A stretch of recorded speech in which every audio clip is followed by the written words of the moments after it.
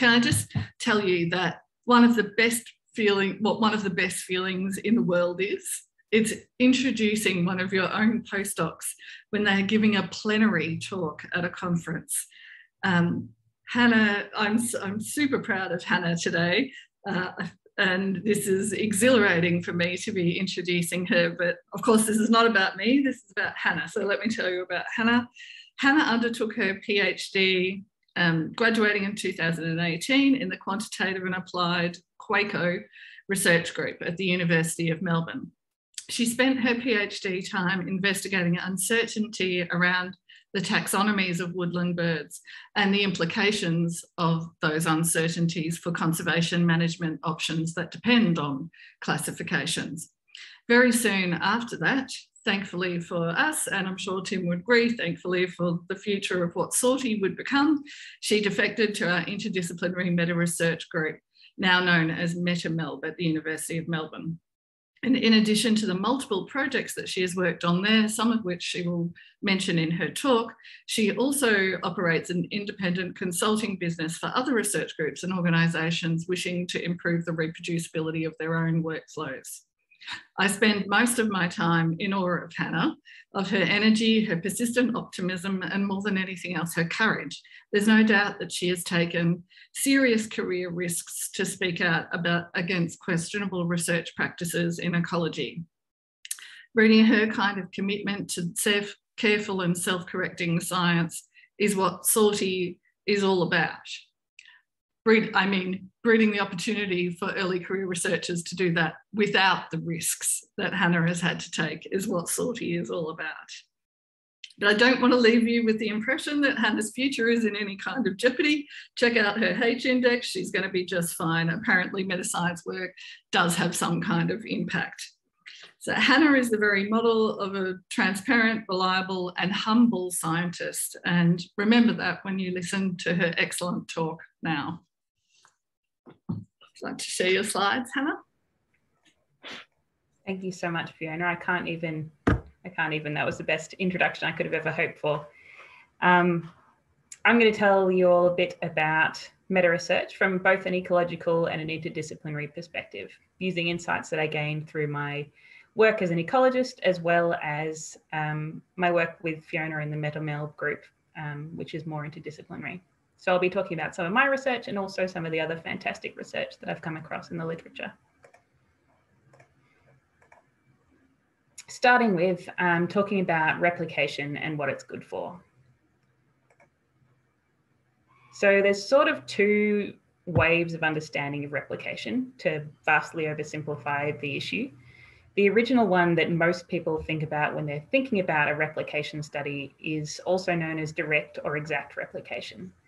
And this is repeating experiments, well, it usually is experiments, but it could be other kinds of studies with the same environment, the same population, the same interventions, the same analysis, but usually with an increased sample size to reduce the chance of sampling error affecting the results of the replication study.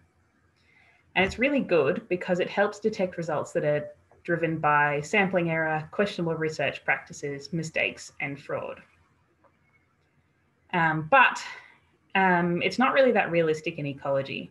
And also that's equally true in other observational sciences and also in experimental sciences to an extent, which is why there's this newer idea of replication, which is more about a good faith replication, where you can change some things that happened in the original study when you're repeating it, but you only change things that you think won't influence the findings. As before, it can still detect results that are driven by those same things, sampling error, questionable research practices, mistakes, and fraud. But it also detects results that are a result of other aspects of the study that have been changed, which does dilute your ability to make inferences about how reliable that original study was. The changes that you make in that study is also based on the replicator's judgment of what's a reasonable change. Obviously, you could consult the original authors, but this isn't always possible or feasible. But as a result, this type of replication is always open to criticism for not being a reasonable test of what happened in the original study. That said, I still think that it's the best way to think about replication in terms of an ecological or any kind of observational science. So I mentioned questionable research practices a couple of times now, and I know people have mentioned them extensively throughout the conference, but I particularly love studying questionable research practices, so I'm going to give you a bit of a rundown on them as well. So in 2018, Fiona and I and some colleagues, including Tim and Shinichi, did this great study on questionable research practices where we asked researchers in ecology and evolution a number of questions that have been asked in other fields about questionable research practices. And what I've got in the table here is the rates at which, the percentage of people who said that they'd engaged in these practices at least once. There's a whole lot of practices here. I'm going to focus on the ones I've highlighted in orange, which we know as cherry picking. Some people roll these into the description of p-hacking as well. Basically, they're selective reporting things. But I'll come back to those in a moment. The other things on this list are harking, which is coming up with your hypothesis after you've seen your results and then pretending like you'd had that hypothesis from the start when you write your study up. And there's things that are more traditionally p-hacking, which are things like rounding your p-values down to 0.05, excluding data after you've had a look at whether your analysis come out as significant or not, peeking at your data and choosing to stop your data collection early because of hitting a statistical significance threshold, or changing your analysis to try and get across the edge of finding something statistically significant or otherwise noteworthy. And then there's hiding methodological problems. So all in all, these practices are all things that are making your results look cooler and more significant, more interesting, more novel than is warranted. And it provides a misleading literature. A little bit more on cherry picking, which is selectively reporting aspects of the study that showed statistically significant or otherwise noteworthy results. So basically, this is just writing up your study, only presenting the cool bits that you think other people will be interested in. And it's questionable because it increases the false positive rate in the literature. So that means that increases the chances that you're reporting something that you think is true, but isn't actually representative of the underlying processes and wouldn't hold true if somebody conducted the same study again. It also makes your research look more certain than warranted. On the left here, we've got a study that I've borrowed from XKCD, which I think is fantastic. I said study again. I actually obviously meant cartoon, showing a context where somebody's studying the effect of eating jelly beans on acne, and they find that if they test all of the different colors of jelly beans in order, one comes out as statistically significant, and that's worth writing up, which is just a very fun example of cherry picking, in my opinion. The thing about cherry picking in ecology is that I think that the numbers on the previous slide that showed that 40 to 60% of ecologists have cherry picked at least once in their career is a pretty big underestimate. And I don't mean this in a particularly critical way. And possibly I'm unduly influenced by my own experiences, but the reason I think this is because I think many of us collect data that looks a bit like this. This is some of the data I collected during my master's when I was looking at birds and how they relate to the structure of the vegetation. And this is just my vegetation data collection sheet.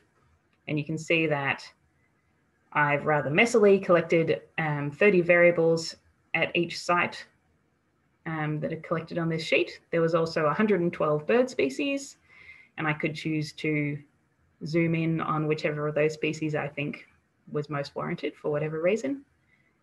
There's also transformations of all of the different variables I used and any environmental variables I might choose to include that I might have found online.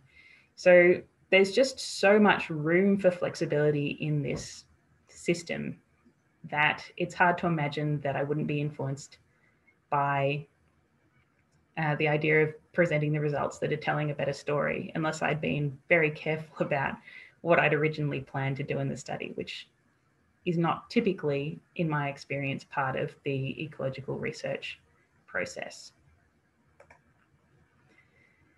So replication studies are one way to find when QRPs might have caused unreliable results. But are they very common? My instinct says no. I suspect you feel the same, but I've got some results here from ecology and other fields that draw a little bit of light on that. So in the middle column here, we've got the number of studies replicated, and this is not a comprehensive table. There'll be some studies I've missed out or not selected. These are just exact replications. And you can see that the number of replication studies that I've found varies substantially between disciplines. And with ecology down the bottom here at 3. So the difference here between that ecology number of 3 and the rest of the studies is the other studies were large-scale replication projects where they selected some original studies and then chose to replicate them and checked how they turned out. The ecological study at the bottom by Clint Kelly is a bit different because it looked at studies that identify themselves as replication studies in the literature and how often they found results that were consistent with those in the original study. So it's a little bit of a different category. Also, there was only 3 studies that met the criteria for that in Clint's study. So maybe there's more work to be done there. The other thing that horrifies me about this, this particular table is the percentage of studies that come out as similar results when you replicate them, which in preclinical medicine turned out to be 22%, which is very worrying. Experimental philosophy is the top of the table with 78%, which in my opinion is something to do with how plausible their hypotheses were to start with. I think reading some of those studies, they were foregone conclusions, so perhaps not so surprising that they replicated. Thinking more about how often studies are replicated in ecology. So Clint Kelly's study that I mentioned before looked at how many studies in the literature identify themselves as replication studies, I should say, in the ecology and evolution literature do. And he did a really huge web-based scan of this and found that 0.023% of studies turned out to identify themselves as replication studies, which is why he only ended up with 3 studies that met the criteria for checking whether they successfully replicated. In other fields, the rate is 0.01 to 1.2%, which is a little bit higher in the scheme of very, very small numbers. Another study by Clint Kelly, which is going to be a bit of a theme here, was in 2006, and he looked at how many studies other people might recognize as replications. So if they don't identify themselves as replications, they might still be. And you can see that he looked at articles from 3 different journals here, and he found none of them that met the criteria for direct or exact replication, and then more studies that were conceptual replications, and I'll tell you a little bit more about conceptual replications in a minute, but basically they're ones where you change a few things. It's sort of in line with a good faith replication that I mentioned before. And then there's quasi-replications where you do a similar study in a different study system or species. And you can see that as you get less similar to the original study, then the number of the percentage of studies that came out as those types of replication studies increased. And in that study, I believe that Clint actually identified all of the studies he found as one of these types of replications, which suggests that perhaps the rates of replication are a little higher than this 0.023% that came out of studies that identify themselves as replications. So what does replication look like in ecology? I've drawn up a table here to try and give you an indicative feeling of what's going on. So in the top row of this column, there's this idea of direct replication, or the original definition of replication that people were using, where everything is kept exactly the same. Not very realistic in ecology, where it's going to be hard to keep all of these things the same, particularly environmental conditions. But the idea here is that by changing some of these things, and I've listed just 4 elements of a study here, but you could change infinite different aspects. So location, environmental conditions, study system, variables. Depending on which of these you vary, you find out different things about the original study. The idea is that if you tweak these things within the scope of the original study, you're still staying within this idea of a good faith replication that I described before. So for example, if I changed the location of so if for example, I was reading an article that was, that said that its results were specific to Victorian woodland environments, I could then theoretically conduct a replication of that study in the southeast Victorian woodlands and see how the results turned out. And if my results were different, they might be driven by sampling error, QRPs, mistakes, and fraud, or it might be driven by the fact that the exact location within the study scope that I chose had some particular characteristics that made the results different than in the original study. And that holds through throughout this table.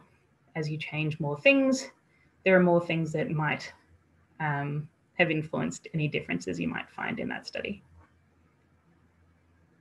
So the important thing here is that changing things within the scope of the study is considered a replication test, or a test of how reliable the findings were within the scope of what the original study claimed. You can do almost exactly the same study, but change things outside the scope of the original study or outside what the original study claimed. And that is a completely different kind of inference. It's more about how generalizable that result is outside their original context. The tricky thing here is that the scope of the original study is not always very well defined. For example, in that original study, I might end up doing a very similar study, and by locating it in, New South Wales woodlands rather than Victorian woodlands, I might be then extending something outside the scope of the original study because it was specified specifically within Victoria woodlands, but I might expect that to show a different result. So there's a lot of grey, a similar result, I should say, because the environmental context is pretty similar. So there's a bit of grey area about what constitutes within versus outside scope, which is the difficulty of these good faith replications where you're making a judgment call about what qualifies a test of how reliable that original study, the results of the original study was. So here, when we're looking outside the scope of the original study, we're talking about how generalizable the findings are rather than testing how reliable the original study was. Looking at what percentage of studies people believe are replicated, ecologists, so we did a study on this a couple of years ago and asked ecologists a variety of questions about how they feel about replication studies in ecology and what their role might be. And one of the questions we asked was what percentage of studies you believe are replicated. And we come up with a median estimate of 10%. The mean is 22% because some people were outliers in the upper range here, which is substantially more than the 0.023% that Clint's 2019 article found, but also much lower than the rate of more broader replication studies that he documented in 2006.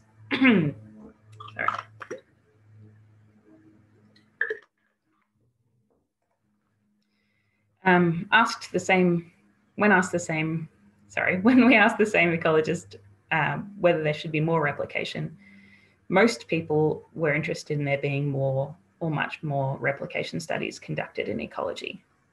Though obviously, as you can see, some people were happy with the state of play as it is, and other people were keen on there being less replication studies in ecology.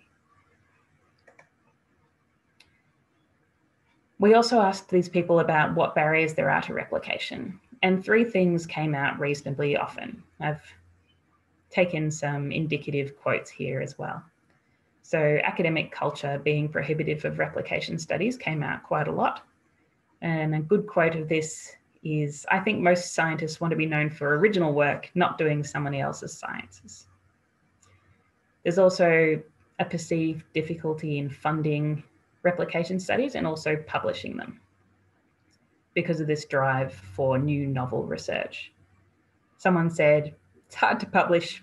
There are very limited resources for biodiversity ecology research anyway, suggesting that they can't see a place for spending the resources on replication studies. And then there's skepticism that replications are worthwhile, which I think is driven by a view that's more in line with the original view of replication studies, where you keep everything the same. Someone said, it's really difficult in ecology to actually replicate a study. Conditions are always changing. So if you get a different result, are you really refuting the original study? I hope that I've drawn a little bit of light to this by my discussions of what's within and without of scope and how that relates to what qualifies as a replication study, but it's definitely a grey area here. You can get some kind of inference about how reliable the original study was, but it's always going to be a little bit less clear than if you're doing an exact replication of a lab experiment. If we aren't going to replicate studies, how can we ensure that our research is reliable, or that research is reliable in a general sense? And this is mostly drawn off insights that I've gained working with Fiona and the MetaMelb group. The first way, and I think the way that we should all start with, is using our judgment to work out how replicable or reliable research is, which might seem a little bit silly. But there's been a number of studies in the social and behavioural sciences where, alongside these large-scale replication projects, they also run a prediction project where people, other scientists, are asked to predict whether each of these studies will replicate, which is to say they'll find similar results when they're repeated or not.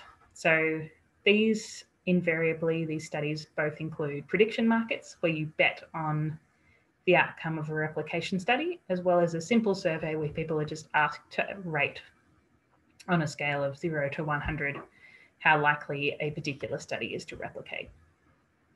And you can see that the accuracy of these two methods are pretty similar, but I would say reasonably promising. Like if we're looking at something that's close to, between 61 or 58 and 85% accuracy, that's a pretty good accuracy at telling how reliable research is, just by reading the paper and applying your judgment.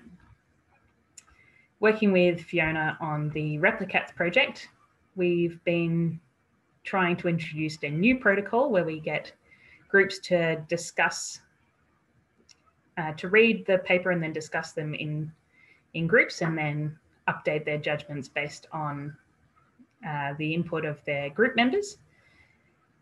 And we found in preliminary work that the accuracy of this method in predicting replication is 77%. So that's definitely within the realm of these prediction markets and simple surveys, and potentially better than some of the outcomes they achieved, though the set of articles we're comparing here is quite different. But these three methods are kind of tangential to what the point I'm trying to make here is. So basically, what these results say to me is that if we actually try and think about how reliable or replicable research is when we're reading it, we can tell.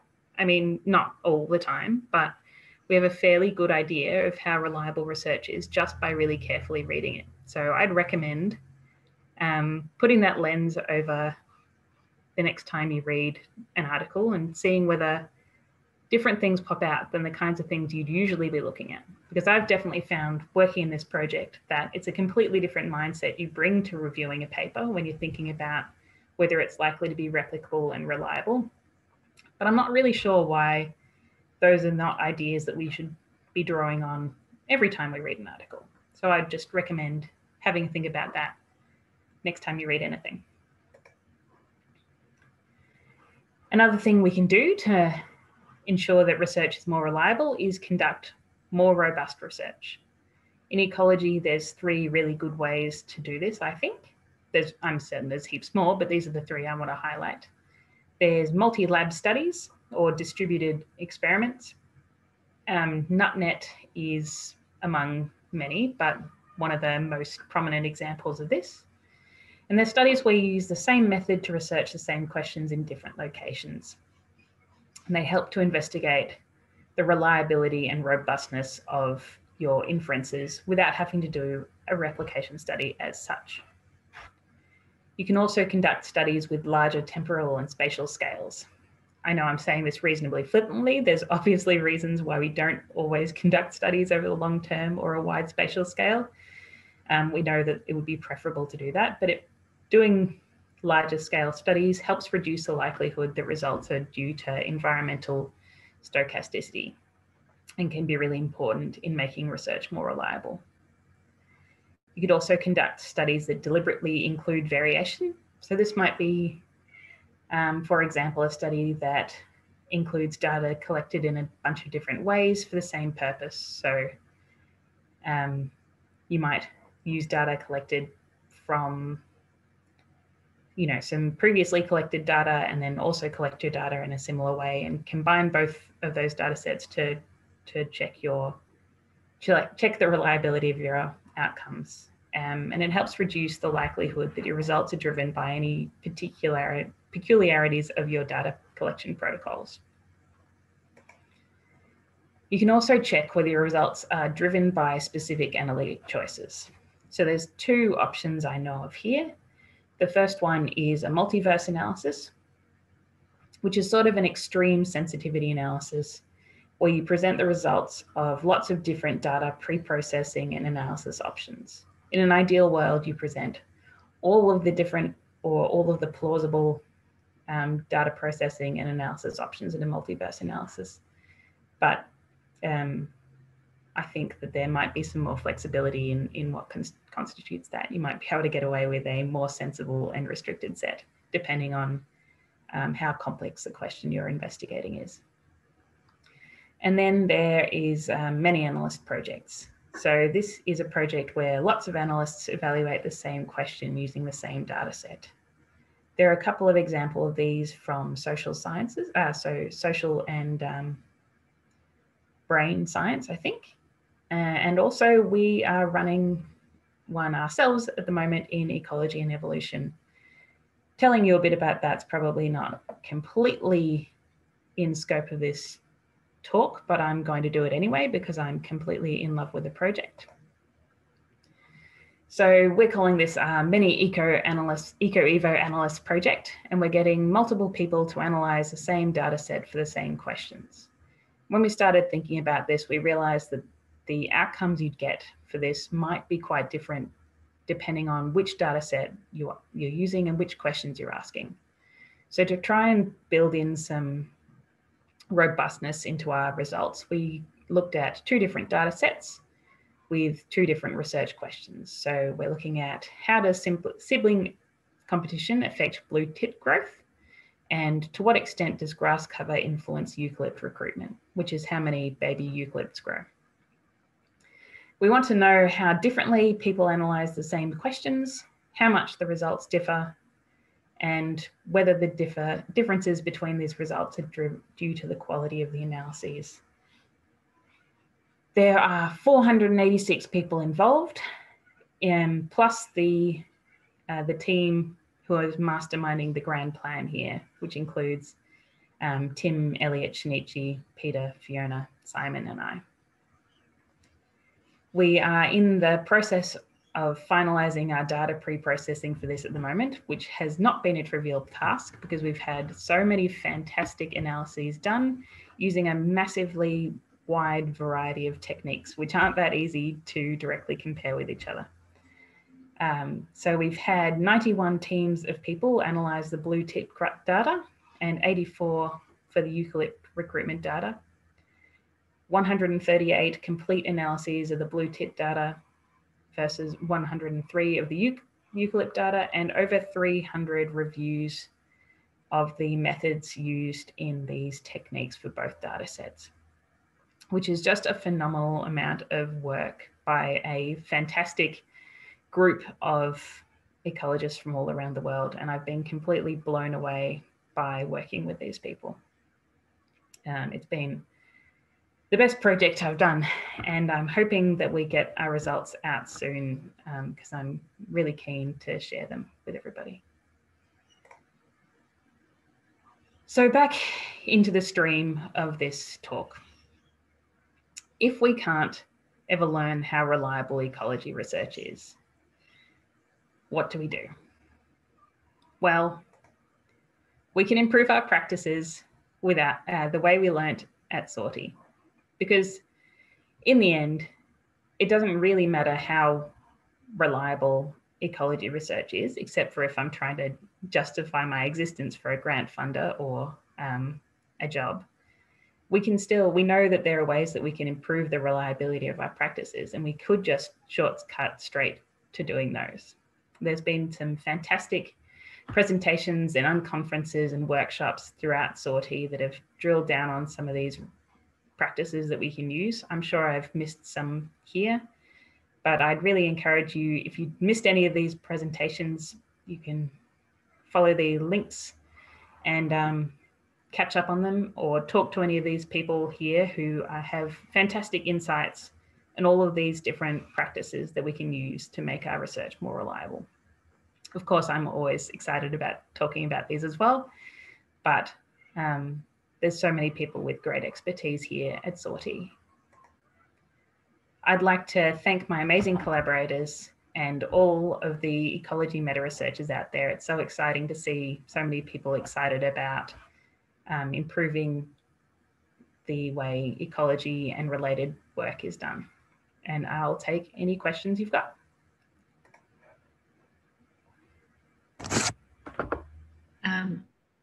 Thanks, Hannah. That was fantastic.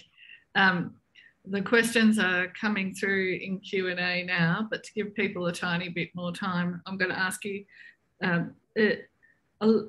number of the alternatives that you recommended to replacing kind of direct or close replication seem to depend on a team science approach, which is in itself a kind of revolution. What do we need to do to motivate more of that? Yeah, that's a really good question. I think it's inherently motivating. I think people are really excited about being part of large-scale collaborative projects. So I think it's not so much about motivating people to do that. I think it's about making it easier, making it more accessible, and making it possible for a greater diversity of people to participate in those kinds of projects, rather than just creating networks of people that you might already know, which is the easy but less effective way of approaching those questions. Pete Vesk asks, so thinking about harking and ecological studies that are exploratory modelling rather than confirmatory hypothesis testing work, do you have thoughts on how to frame the aims or questions in the concluding paragraph of the introduction that you would write for such studies? Harking is a really interesting one because it comes out as one that ecologists are engaging in really frequently. But unlike in other fields, we very rarely specifically identify a hypothesis.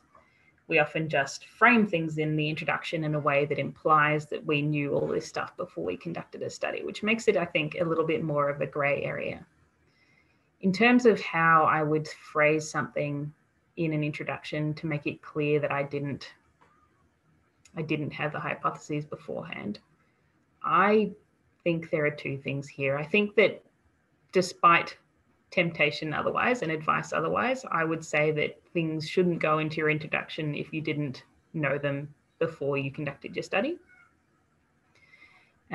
Because I think including those things there implies a hypothesis that you didn't have. And in terms of exploratory modelling, I think that it's very fair to just display your research question in all of its glorious vagueness as you had it before you started your research.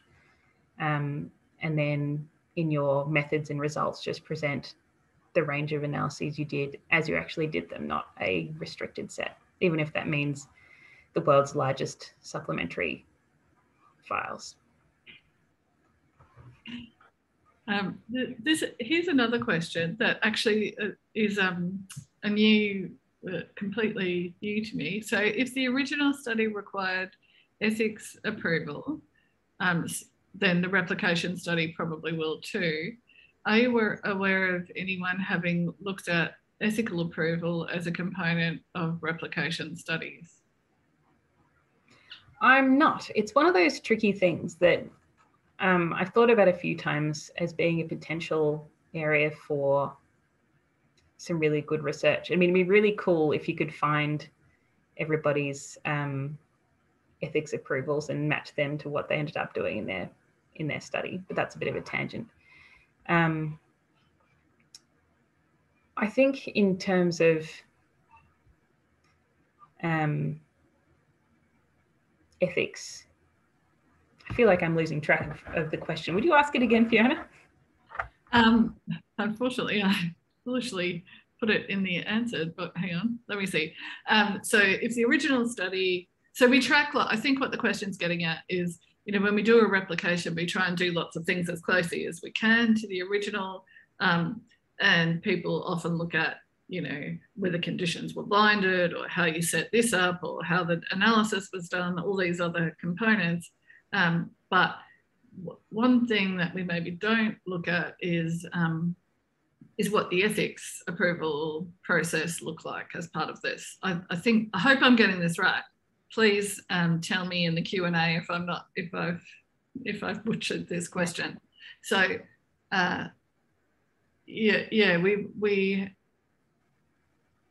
I don't personally know of any studies that have looked at the replicability aspects of the ethics application process. No, I think it'd be pretty tricky. I think there's really substantial differences even between institutions and how they do their ethics approvals, even within the same country. But when you look between countries, the approval processes are very different and the cutoffs are very different, which might make it actually quite hard to replicate some studies in a modern day context or in a different country where the protocols might be more strict. And I think that's quite interesting, actually, particularly if we think about some push at the moment for ethics committees to be the place that's responsible for helping mitigate questionable research practices, checking on the statistical power of studies, so including those kinds of methodology things as ethical issues. And if we're not sort of sufficiently aware of differences in that process, then that could have implications for replicability down the track. Yeah, definitely. New questions. Okay, here's a question from Dom. What are your thoughts on statements of generalization or generalizability in papers? Some journals in psychology have started requiring, I think this is about constraints of generality. Is there a value in ecology and evolution journals following this lead? Yeah, so I really love the idea of constraints on generality statements, and made an attempt at an article on this a little while ago that turned out to be much more difficult than I'd thought, where I went through and tried to, with a bunch of really fantastic helpers, tried to categorize the constraints of generality as specified in existing ecological studies. And people are doing it very differently to each other at the moment. And some people are doing a really stellar job of providing constraints. Some people go too far, I think. And a lot of people grossly overextend their study, saying things like, this will apply to all vertebrates or things like that. I think that it'd be a really great advance if journals made this more possible or more required, because at the moment, theoretically, being more modest in your constraints and generality is a disadvantage. If you want to get your article published at a high impact journal, they want to see things with global significance, not things where you've been very careful about exactly how far you expect that study to extend. Fortunately, it looks like Pete Vest just volunteered to revive that constraints on generality study, so that's good news, isn't it? And I feel like that was more of an advice rather than a volunteer. Here's a question from Dave Duncan. If we accept that unreplicated studies should be treated as provisional understandings, do you think this should be reflected in the way that we tend to summarize what's known in the early part of an article's introduction? Yes, definitely. Though I think that it's more of I would say that it's more indicative of a change that we should make in the way we view how we read the literature. Yes, it should be represented in people's introductions, but I think the reason it's tough to get things that are replications or less novel research published is because when we read research, by default, we assume that it's true. And I think that it's really hard to get away from that to a more nuanced view of, this is evidence that suggests that there might be a relationship here.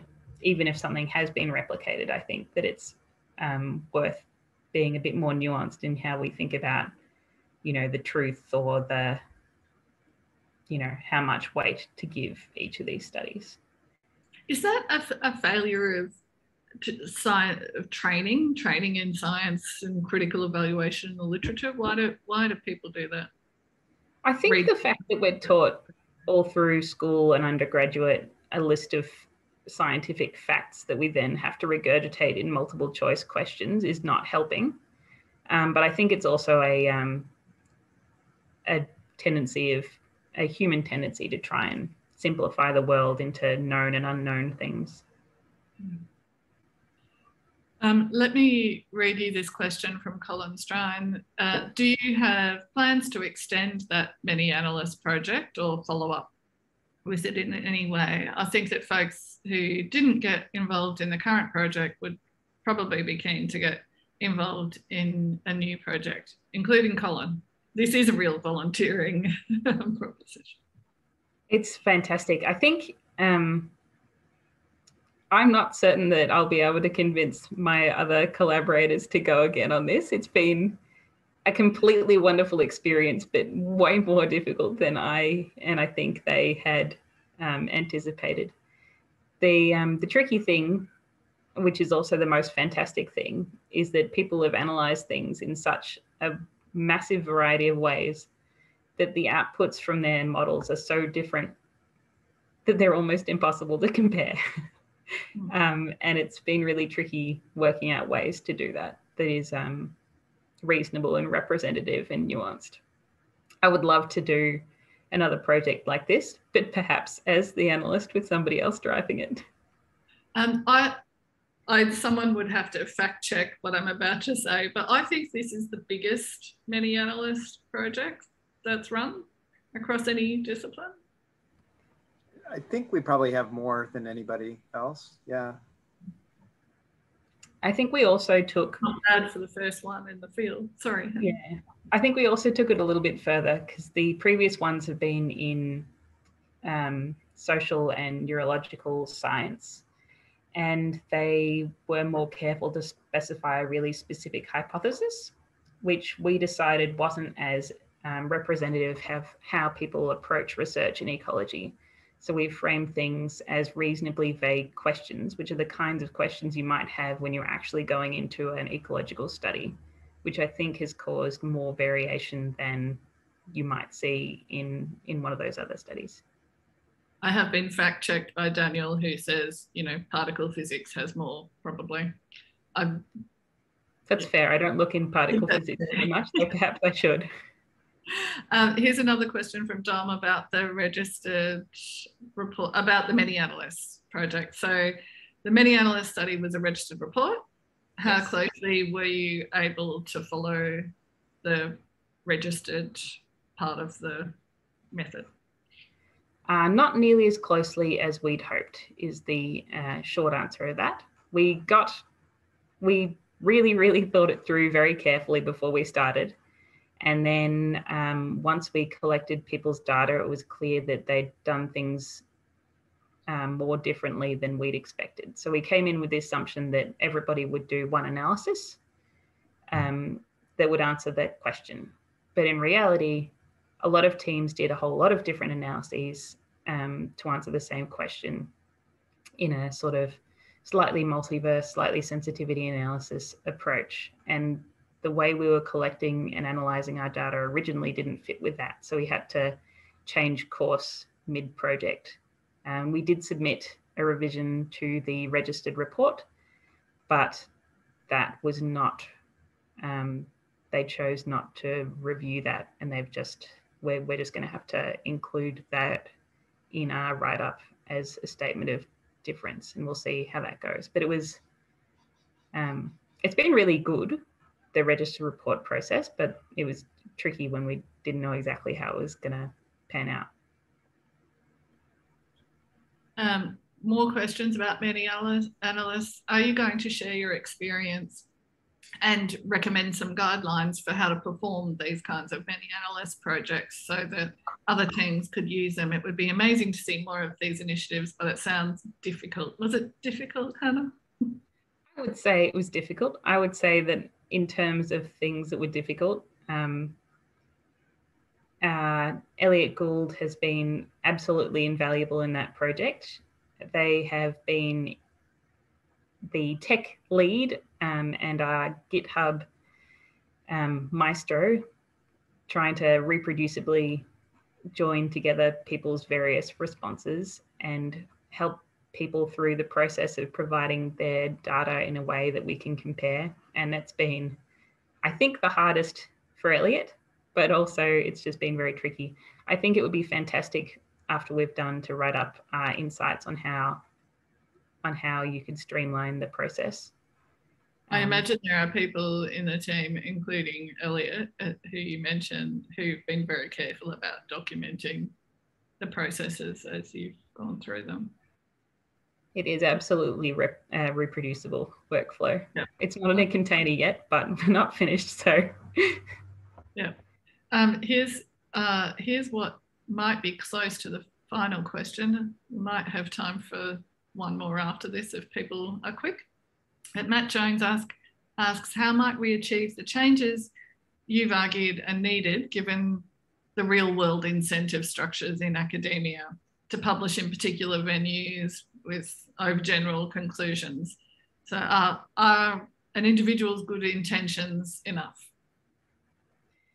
I think that an individual's good intentions are an important starting point. I think without people who are excited about doing things better, nothing can change. But I think it's very difficult until the incentives also change, because although some of the practices you can conduct without incurring substantial personal career cost, other ones will slow down your publication rate, make you publish fewer, more reliable, better studies, which is what I think we should be wanting in ecology and science in general, but perhaps doesn't always show up well on hiring committees and funding applications. I think, yeah, institutional change I think is required, but without people who are excited about making those changes, it can't happen. It's a very diplomatic answer. Do we have any final questions? Tim, do you want the chance for a question, or is it time to move? Should we move across? Yeah, I actually was going to ask a question, but well, let me ask this question really quickly, and then I'll dig around for I'll put the link to the mixer in the chat.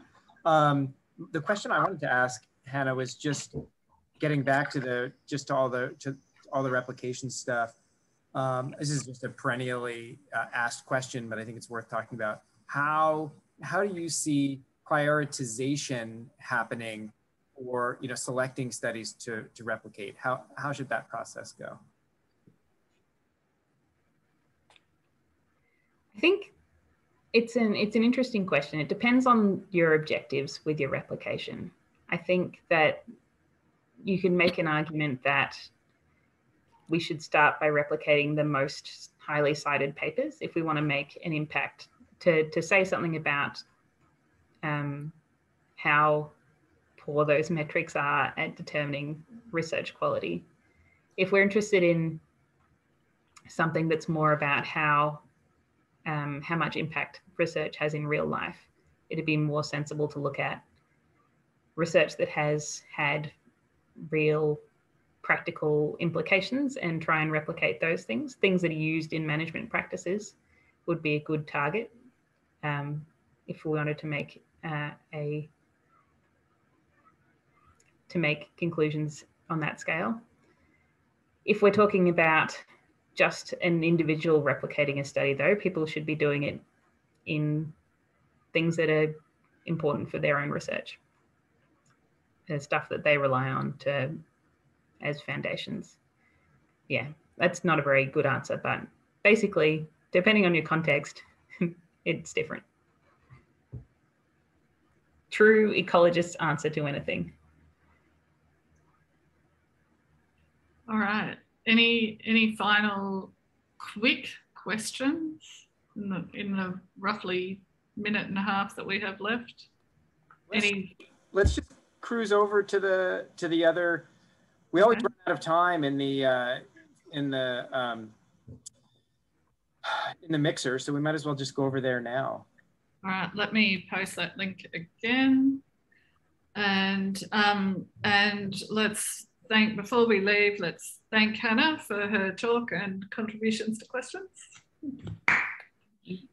And see you all in the next bit.